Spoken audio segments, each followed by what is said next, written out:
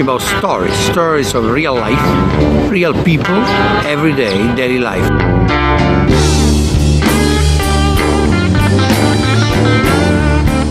It is also a fact of abuse, of family abuse, friend abuse, bullying, like heavy bullying, sexual abuse. There is sexual abuse, not explicitly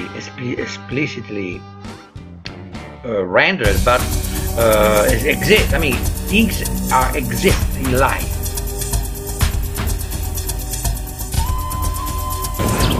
Even though from traffic, honking, or the danger that seems increasing about biking and walking the street, even though crossing the street. Every day there is seeing as accident. People die in the street just for accident.